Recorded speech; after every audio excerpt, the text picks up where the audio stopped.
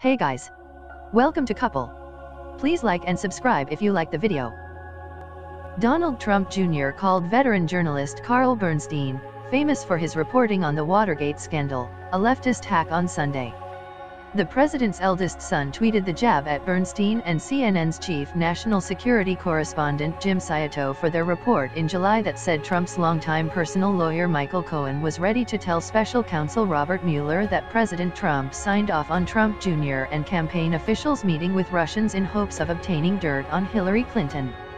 That report was cast in doubt last week when Cohen's attorney, Lanny Davis, said on CNN that the reporting of this story got mixed up and definitively said no, he does not when asked if his client had knowledge beforehand or immediately after the Trump meeting took place.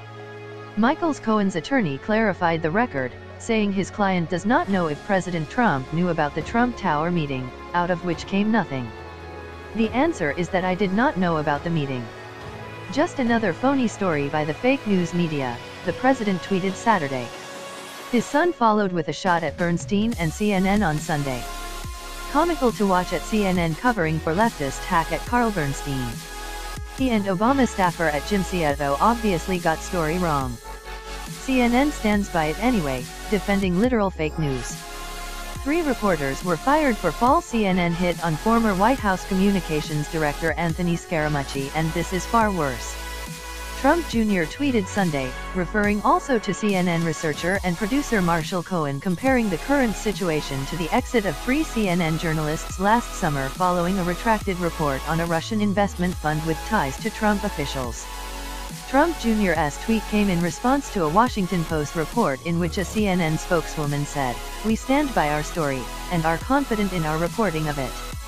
That same report acknowledged that Post follow-up to CNN's story, which said Cohen told associates he witnessed a discussion between Trump Jr. and his father about the forthcoming Trump Tower meeting, had Davis as an unnamed source, who is now coming out to admit he didn't have that information confirmed.